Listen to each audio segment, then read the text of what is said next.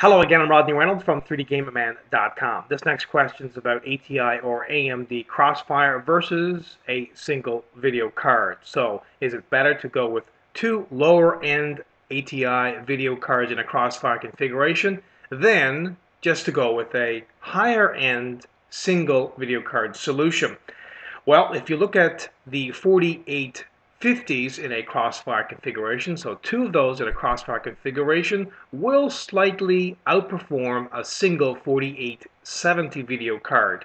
But remember, if you go with a single 4870 video card, you can always upgrade to another one, and then you'll have a crossfired 4870 configuration. So keep that in mind. Also, will two 4870 video cards in a crossfire configuration beat a single 4870X2 video card?